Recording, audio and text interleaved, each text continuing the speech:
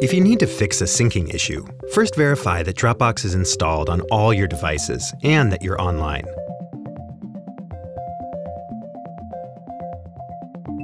Then make sure that your files aren't synced. If you see a file with a red X, then you know it's not synced. If you see a blue circular arrow, that means a file's in the process of syncing. A green check mark means a file is fully synced. If files aren't syncing in a shared folder, verify you're a member of that folder.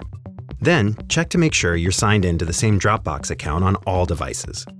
On your computer, select the Dropbox icon in the System tray or menu bar and select your profile.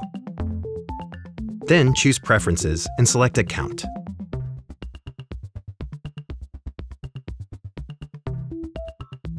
If you want to check on the Dropbox website, select your user avatar in the top right corner.